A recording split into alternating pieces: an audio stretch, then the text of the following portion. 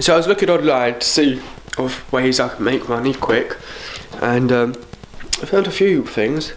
Currently just checked out user testing. There you go. Remember, my focus is shit. User testing thing here. It's quite cool. I'm uploading one now. Used a few sites. I don't know whether the reliability of this particular one, but there's another thing up here that I found, which is called, oh, come on, QMe. Now, QMe, basically what it is, it's an add-on for Chrome, and what you do is you install it to your browser as an add-on, and you just search the internet like you normally do. Now, the only difference is, every so often you will get some advertisement on the side of Google. Each of these are paid advertisement, and if you do click on it, you actually get paid a percentage of what they get paid. I clicked on one link. I'm looking at clothes shopping. It was a demo. Made 8p, as you can see there. Right, which I can just withdraw out my bank out of this thing right now. And I've tried it and all that, and it does work. And although you don't make big money and nothing like that, it's still quite an easy way to make a bit of extra cash. So you should check it out, guys. Talk to you in the next one. Mitzie! Mitzie! What are you doing?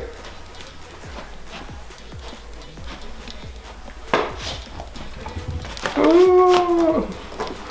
Come and give me a huggy. Oh, look at you. Everyone loves you. Aren't you a good doggy? Oh.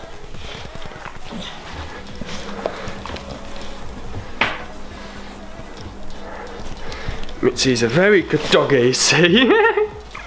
Tried to snog me on camera. She gets very jealous of the little catties. Oh, but yeah. So she's not going to leave me alone. Let's just let her out.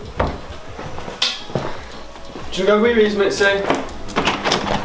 Goodbye. Hello everyone, I'm back. I've had to drop the frames a bit because my computer's starting to get ridiculous. Like, I'm rendering yesterday's video, and it's seemingly not better now. But yeah, look at those rendering. 1 minute 28 remaining. Elapsed time 1 minute 13, and so far the frames it's done is 3140, and that's not even halfway yet.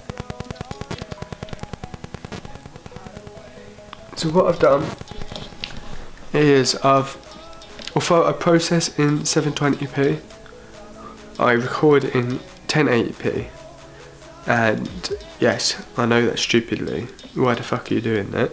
But I've sorted it out now, and it's going to just record and hopefully render all in 720p, so it doesn't have to cut frames out, because that's basically what's happening here.